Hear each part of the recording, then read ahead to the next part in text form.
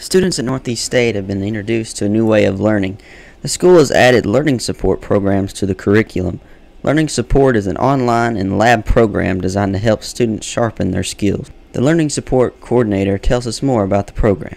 Some of the nice things about the learning support program, as it's been newly redesigned, it allows for students to take only the courses in which they are currently deficient. So basically what happens is they take a series of 6 placement tests before they start their learning support courses, and they're allowed to skip out of any learning support courses for which they've passed the placement test. The learning support, there are 5 learning support classes for credit, and then there's one that's non-credit, starting with Math 0890, 0891 up through 0895. The students also seem to be responding to the program fairly well.